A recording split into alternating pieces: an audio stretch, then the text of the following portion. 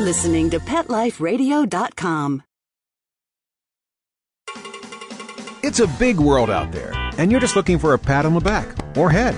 You run around the city, searching for a place to bark, working your tail off with your nose to the ground, sniffing for a few scraps, hoping someone will throw you a bone. You take each lead, collar after collar, hoping one day to take a bite out of success and become the top dog. Fortunately, you come home each day to open arms, open cans, a drink waiting for you, and a comfortable place in front of the TV set. You know you've got it good, really good, because after all, it's a doggy-dog world out there. Pet Life Radio presents It's a Doggy-Dog World with your host, pet expert, and award-winning author Liz Palaika, and this week's co-hosts, Kate Abbott and Petra Burke. Welcome to It's a Doggy-Dog World. I'm your host, Liz Palaika, and with me today are my good friends, Petra Burke. Hello. And Kate Abbott. Howdy. From Kindred Spirits Canine Education Center in Vista, California. Today we're going to talk about something a little bit different. We're going to talk about dogs and other critters, other pet critters, not the wild rabbit out in the backyard that your dog wants to chase and Bashir occasionally catches, but other animals that share our lives. Dogs are predators, plain and simple. And although many of them are far removed from wild predators, many breeds of dogs and mixtures of dogs still retain a lot of those instincts. And how do we tell a dog that the pet rat in the cage is not the same as the wild rat that's trying to chew your wiring in the garage? So we'll talk about that, how we can keep a peaceable kingdom between all of our pets. But hold on a second, listen to our sponsors, and we'll be right back. Sit. Stay. It's a doggy-dog world. We'll be right back after a short pause. Well, 4 to be exact.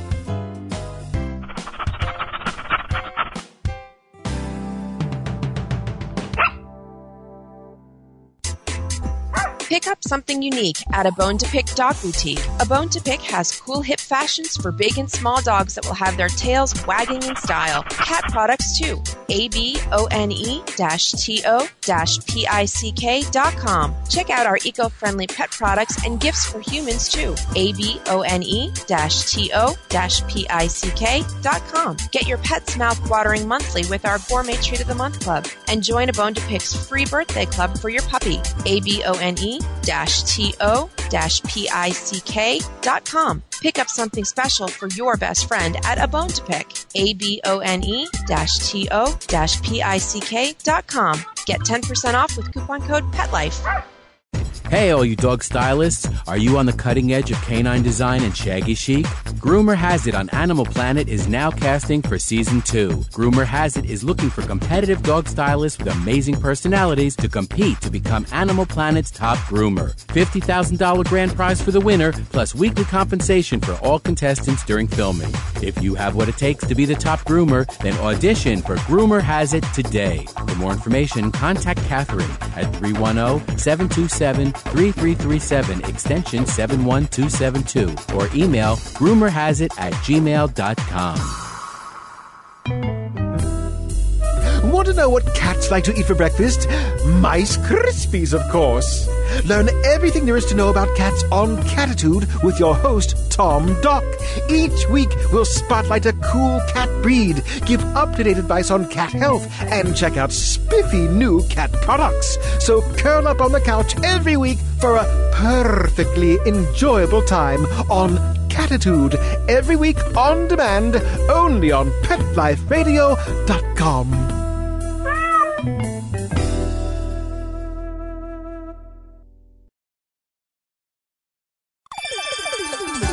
Let's Talk Pets on PetLifeRadio.com. We know you're begging for more. So back to It's a Doggy-Dog World with your fetching hosts, Liz Palaika, and this week's co-hosts, Kate Abbott and Petra Burke. Welcome back to It's a Doggy-Dog World. I'm Liz with Petra and Kate, and today we're going to talk about dogs and other pet critters, how to keep this a peaceable kingdom. Now, I know my dogs have lived with rodent pets, and so have yours, Petra. Oh, yeah. Mm-hmm. Pet rat. We've Mice. had mice Right. and rats, and Paul and I at previous times have had hamsters. We had a vole one time, but he was not a mole. A No, vole. I know. I heard. Well, Why? he was inadvertent. He showed up in a box that we unpacked, and we kept him as a pet. Oh, that's funny. Yeah. Hey. Right. Well, and we didn't know what he was And at how first. long?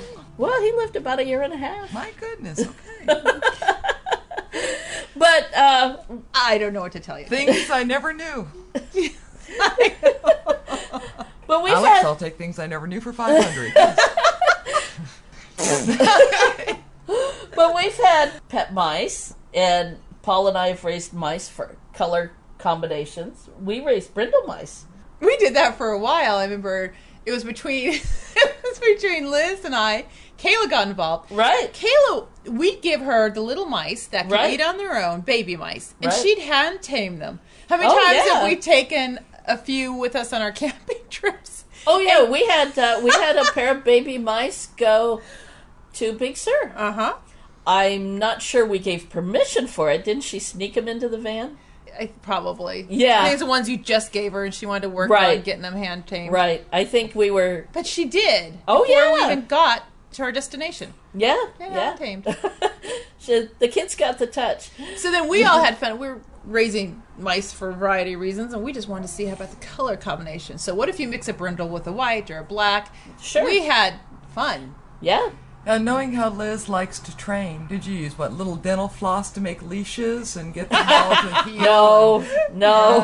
I was happy if they wouldn't bite me. Okay, all right. But anyway, We had some cool raising colors. raising rodents with dogs who think that mice and rats who invade the garage or the shed or the training yard are a free meal can be Yes, tough. let me interrupt right here just to give a public thanks to Liz for teaching my dog Walter that chasing and eating mice are a fun thing to do. Okay, but go ahead. Actually, I think Bashir had more to do with that. I think there was a lot of get it from you that really got him going. Okay, Bashir showed him the actual technique. Yes, I will grant yes. you that you yourself did not throw the mouse in the air and catch it. Right. But Bashir helped with You that. certainly verbally encouraged it.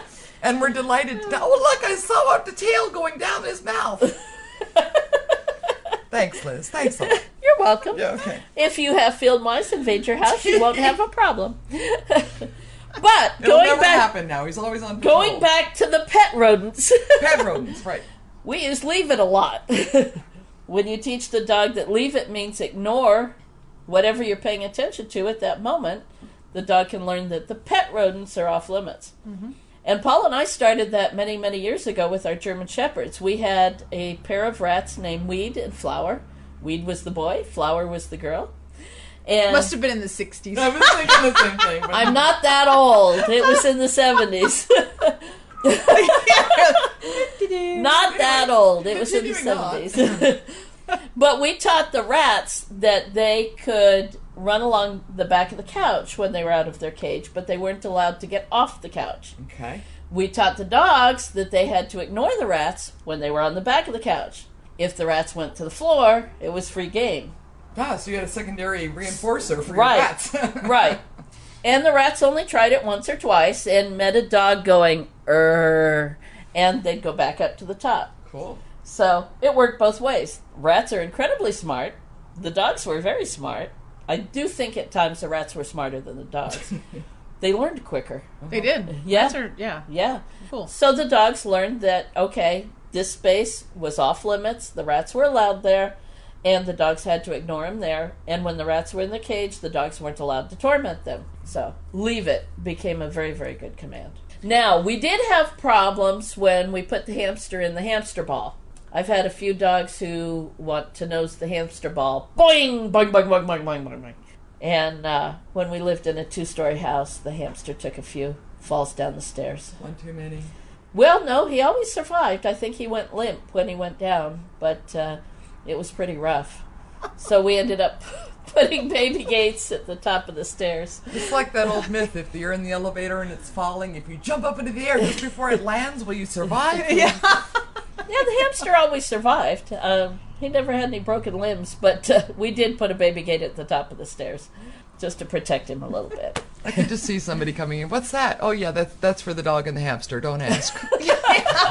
They play together. You know what? If they come to our house, they just don't ask. That's true. Okay, now, dogs and ferrets. That's an interesting combination. Well, yeah, but I'm trying to think all the ferrets I've had over years. Dogs been fine. They're just so clown. Ferrets are clowns, and everybody has ever had them. You've had them. Oh, yeah. They are just bounce, bounce, bounce, hop, pop, pop, chee, chee, chee, chee, chee, chee, chee. So again, leave it comes in definitely handy, and I do introduce them first one dog at a time and teach it to leave it.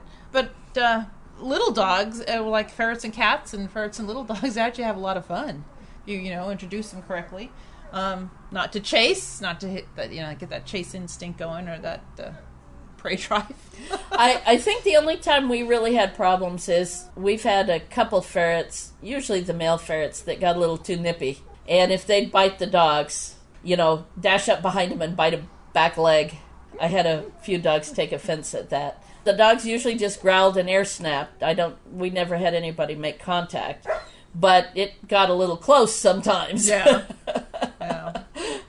No, but I don't know. We have fun. Kayla even walks them around on a leash, and so again, just don't throw them in a room and hope it all works out. Oh, yeah, definitely. It's like put your ferret on a leash, put your dog on a leash, introduce them carefully. Well, that brings up a good point. How would you teach the dog not to chase? Leash must have control. If you don't have verbal control in a case with high prey drive like Walter, I would still have a leash on him, since I do have good verbal control most of the time. and just reinforce, you cannot chase that critter in the house, or when I'm telling you no, or this particular critter is off limits to be chased at any time.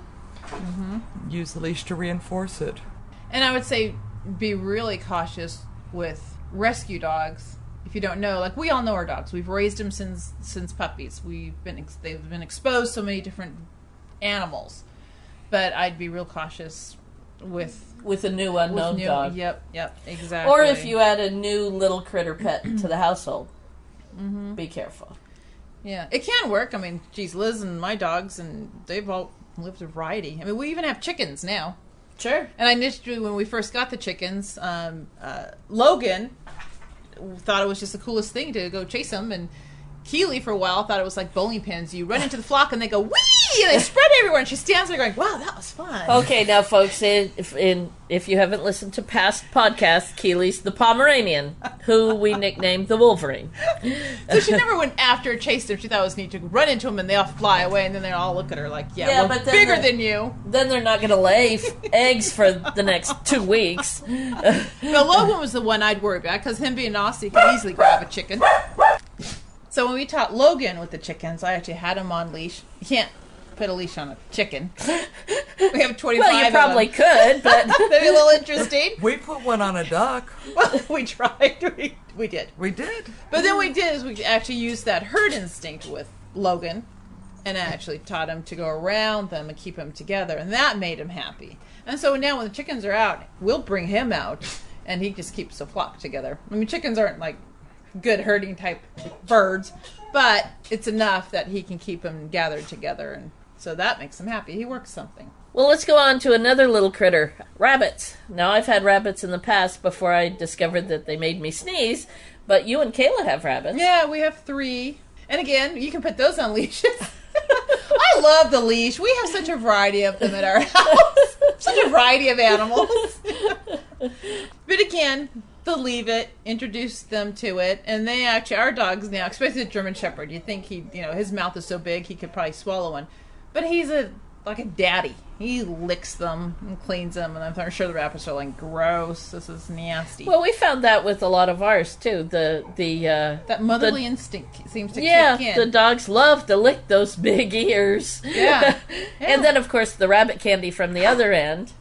But that's got dogs. And it's been nice, because there have been times when we don't latch the cages correctly, and we've actually found 2 of them roaming around in the dog yard, The dogs are sound asleep. Rabbits are hopping around them, and they're not even moving. They kind of look like, oh, yeah, it's you again. Okay. You know, and it's interesting because they won't mess with our rabbits. They don't get up to chase them. They lick them, if anything, or just say, hey, you know what, there's a rabbit out. But you let them out in the rest of the property, and there's those wild rabbits. It's like free game, and they go and chase them off the property, which is fine with me because they go crazy. But the wild rabbits, they'll chase them away. But again, let's be careful in the beginning. Exactly. Dogs on leash, because dogs are predators, and rabbits are the ultimate prey. Mm-hmm. And rabbits, if scared too much, can just keel over and die. Yeah, they can. They also get stressed very easily, and they can get overheated very easily. So the dogs just simply cannot chase the rabbits. No. This is a good time of introducing them both on leash. Take it slow. Take it very slow. Keep the rabbit safely caged, secured. Now, we've also had incidences of dogs tearing up rabbit hutches. Oh, yeah. Yeah, my your brother's dog got into my sister's rabbit cage, tore that hutch to pieces, and unfortunately killed her rabbit that she had had for many years. So it can be a disaster. You've got to be very, very careful. We were members of a therapy dog group, and on one of our visits, one of our new members brought in a rabbit. Oh, he's so cute, too. Great rabbit. Oh, he's tiny and white and adorable. Very, very cool and calm. But we had to introduce all of the therapy dogs on that visit one at a time, make sure they were safe around the rabbit before we went into the nursing home. You know, we didn't want to go tearing up and down the halls chasing rabbit and dog chasing each other. Oh, definitely. And I was very pleased with my boy because I have seen him chase the wild rabbits.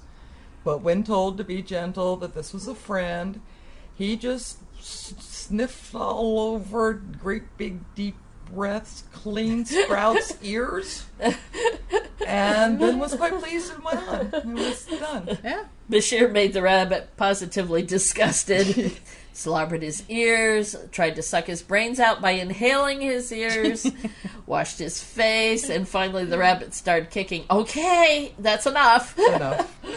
All right, well, let's take a break. When we get back, we'll talk about some different critters, some reptiles, and some bigger pets that we share our homes with. So take a listen to our sponsors, and we'll be right back.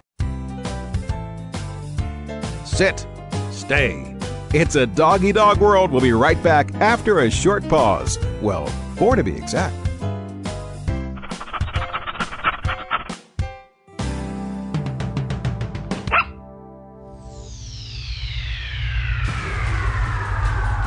Greetings, human. What planet am I on? Welcome to Pet Planet. Here's a copy of Pet Planet Magazine, Florida's most informative and fun pet resource magazine. It features heartwarming stories and informative articles from local and national pet experts. Excellent. Pet Planet Magazine offers Operation Planet Rescue, helping rescued pets find new homes. And it's available at 500 locations in South and Central Florida and 24/7 on the internet at petplanetmagazine.com. If you're out and about with your pet, you may be featured in Paparazzi, candid pictures of you and your pet. For up-to-date pet-friendly events, activities, and pet-related services and products, Pet Planet Magazine is your final destination. I shall take this magazine home with me. Back to your home planet? No, to my condo in Boca. Pet Planet Magazine. Check them out at www.petplanetmagazine.com or 352-394-8578. It's out of this world.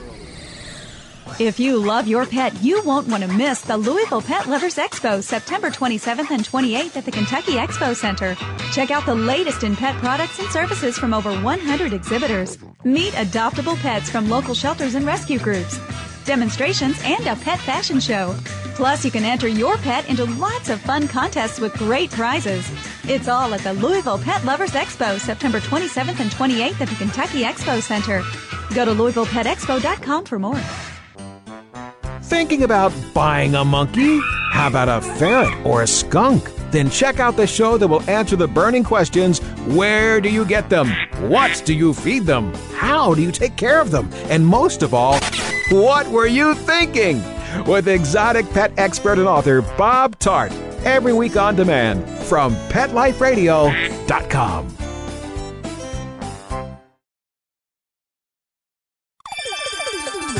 Let's Talk Pets on PetLifeRadio.com. We know you're begging for more. So back to It's a Doggy Dog World with your fetching hosts, Liz Palaika, and this week's co-hosts, Kate Abbott and Petra Burke. Welcome back to It's a Doggy Dog World. I'm your host, Liz Palaika, with my friends Petra Burke and Kate Abbott. And today we're talking about dogs and other pet animals, other pets, from rodents, rats and mice and hamsters, all the way through horses, and how to keep it a peaceable kingdom. Mainly, how to keep the dog from chasing and thinking that our other pets are prey animals, which in nature they are, and how to keep everybody safe, the dog safe and the other animals safe. Before we go on to reptiles and horses, though, let's talk about cats. Most common buddy or other animal in the household. We all have them. We all have them, and we hear it from our training students on a regular basis. How do we stop the dog from chasing the cats? The cats were here first. It's not fair. We love this puppy, but if it keeps chasing the cats, it'll have to go. Yep. And the next best friend is your leash. Yes. And I love that look that so many people get. The leash is not just for a walk, I say to them. It's to teach and control your dog even in the house. And it's like, oh, what a concept. Makes sense. Or when they use it, it works. Yeah. Exactly. Rather than just screaming and yelling after, running after your dog. The thing that I teach our dogs is that the cats are the supreme beings. I mean, cats think they are anyway, so might as well let them be that way. But when the cats can do anything they want, and the dogs have to respect that and not chase, it takes all the uncertainty out of the equation. The dog learns, hey, this cat can take a bite of my food. This cat can rub herself under my chin. This cat can sharpen her claws on my paw. And the cat can go dashing back and forth up and down the hallway. And the dog, can't do anything. Unless you're Walter. It's a little unfair, granted, but it takes away all the uncertainty, and there's a very thick line drawn in the sand, and the dogs know it. Actually, my cat encourages Walter to chase him, and they have a great time playing chase up and down the hallway. Now, once cat is caught, everybody stops. Nothing happens. Maybe cat might get ears cleaned.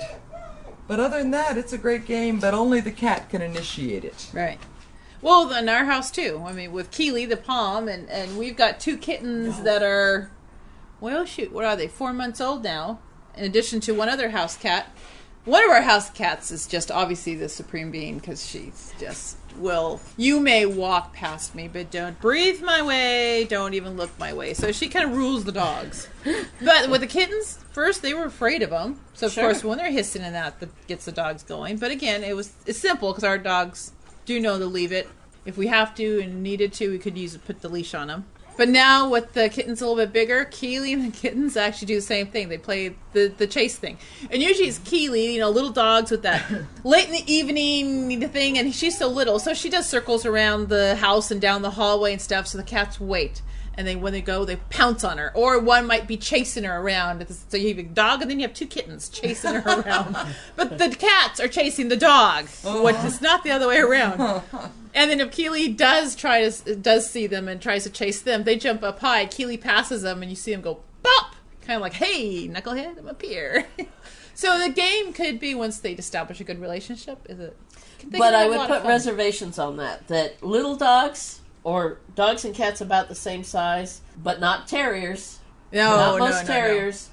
And I would really, really limit that game with the bigger dogs, because the prey drive can just kick in so strong. Exactly. I mean, our three big guys will be in the house, and the game will go on, but the other three hold downstairs, and they don't go. But again, training, all this, helps with all of it. Yep. And then we talked at the beginning of this podcast about the Leave It, and that works with the cat food and the cat litter box, leaving that good stuff alone. Initially, I would put it away where the dog can't reach it, and the dog on a leash, leave it, and do that repeatedly, and repeatedly, and repeatedly. Although I have to say, Archer was real good about that. He only needed a couple leave-its, and he has not touched the cat food or the cat box. Knock on wood. Yep. Well, I like what you did. I always get the hooded one. Uh-huh. You know, but I know you, at your house, you put I've actually... got an extra bathroom. Well, yeah, and you can put the litter box. You just have that, a mortar pan. Motor pan. But she put a baby gate, that wood one, where you took a rail out. So the cats can fit through. And the dogs couldn't. Can't. Ah. That was great. So they had the whole bathroom. Dogs couldn't get in there, but cats go in and out with no problem. Right. That Not was everybody's got an extra bathroom, but yeah. But if you do, it works well. Yeah. That's what one of my clients had done. They had put a latch to hold the door open, just enough so that the cat could go in there. Yep, I've seen that too. Sure. Exactly. Because they had just adopted a year-old shepherd, and they wanted to be sure the cat had an escape. The 3 cats had escape routes. Mm-hmm. Sure, yeah. Okay, let's move on. Some weird pets. Reptiles. Now, I've got turtles and tortoises in my backyard, and of various sizes. Otherwise known as moving rocks. Yes. Walking rocks. And all of my dogs have grown up with them. They know they're not to touch them. And if a tortoise runs into them and basically shoves a dog who's laying down, move, the dogs just get up and move. But that said, Petra and I do reptile rescue, and we've taken in turtles and tortoises that have been chewed on by dogs. Oh my gosh, way too many times. Yeah, legs chewed, shells chewed. Yeah. Dogs that think the turtle or tortoise is a chew toy, a moving chew toy. Again, with reptiles, whether it be lizards, snakes, turtles, tortoises, prevention is the key here. These guys are not to play together, and they're not going to play together. And I think the reptile needs to be caged securely away from the dog, and the dog needs to learn to leave them alone. Exactly. I agree. Yeah, safest way. Yeah, there's just no way they're going to get along. Nope. And the prey drive is just too strong. So how about birds? You've got birds at home, Petra. I don't have birds because the darn things make me sneeze. We have parakeets. Probably the biggest challenge is really not the dogs, it's the cats. Cats and birds. Cats and birds. And cats aren't nearly as trainable as dogs are. No, they're not. They're not. Squirt bottle works great there. Water bottle. Now, I did lose when Paul and I were still, because my husband loves birds, when we were still trying to find a species of bird that we could keep that wouldn't make me sneeze, we had a cockatiel. Oh, I remember that. Remember what happened to her? Yeah, I remember that too. Yeah. I had let That was before my time. Yeah, so tell me. what? I had let the cockatiel out of her cage. I had put the dogs outside and the cats back in the bedroom. And I had let the cockatiel out of her cage for some exercise to fly around. And the TV repair guy came to work on the TV. So I let him in. Well, when he left, I forgot that the bird was still out. And I let the dogs in. And Ursa, my good Ursa, one of my Australian shepherds, took one look at Bird, made a leap. Bird tried to get into the air. Bird and dog met. Bird disappeared. Yeah. There was not one feather fluttering. Not even enough time for me to say, leave it. No, I just watched in horror. And then the next day, there was lots of feathers in the backyard. Aww. Poor That was bird. our last bird. We have parakeets. We just keep them in a nice big-sized cage and don't even try to introduce them because they fly so quickly. They move so fast. Oh, yeah. Now, I know people have parrots. I know The bigger birds, The I bigger think, are birds. easy. Yeah, Easier. exactly. I mean, you can have a stand for them. You can And the teach bigger- them. Friends with parrots, they were more worried about the bird injuring the dog. Yeah. That was And my we've- next comment was, we've yeah, the big heard birds. it. Big birds can take a chunk out of the dog. It's more train the bird to leave the dog alone. Yes. Yes. I used to help a woman rehabilitate parrots that had been abused. And we would have very, very thick Gloves. gloves on. Yes. I could still feel the pressure. Oh, yeah. They could have easily taken off a finger if we'd Yep. gone in there barehanded. So the dogs, there was a lot of impetus for us to teach the dogs to leave the parrots alone. Totally Now, alone, yes. I had a dwarf parrot, so wasn't much of a flyer, especially because I kept his wings clipped. But the dogs quickly learned to ignore him, too, because he had such a strong beak. I can still remember watching my little dwarf parrot climb off of his perch down the side of the couch, march across the room, while all of the other animals just cleared the way. Here comes the god. Back off, everybody.